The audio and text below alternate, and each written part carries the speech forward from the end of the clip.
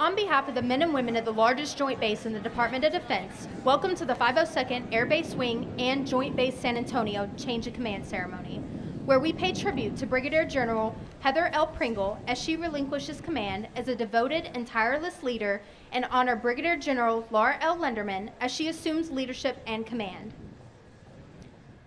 And today's ceremony is more than just the handing of a guidon between one leader and another. It is a covenant to this sacred responsibility of those that defend our values enshrined in our Constitution. Because JBSA is my family, and this wing is my pride and joy. But when General Quast selected you, my dreams were answered. You are a wonderful person, role model, and leader. You lead with strength and heart, and the 502nd will flourish under your care. In effective 6 June 2018, Brigadier General Heather L. Pringle relinquishes command of the 502nd Air Base Wing and Joint Base San Antonio.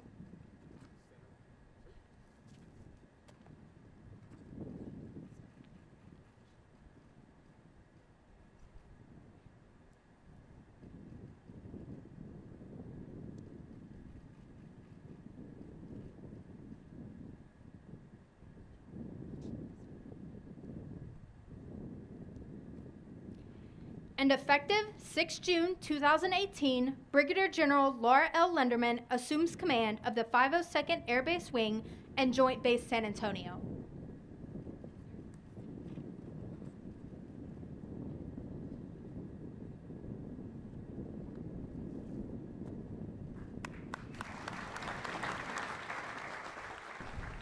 It is truly an honor to be here with all of you on this historic installation on a beautiful and slightly warm Texas morning. Let me begin by saying thank you, Lieutenant General Quast, sir. Thank you for your visionary leadership and for this tremendous opportunity to command this incredible wing and support this unparalleled joint base community. And every day, we honor our motto, one team, one mission.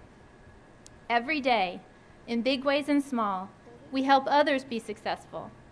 And as we lift others up and help them reach their full potential and fulfill their missions, we must communicate clearly, we must cooperate completely, and we must collaborate continuously to create innovative solutions that keep Joint Base San Antonio working smoothly and efficiently.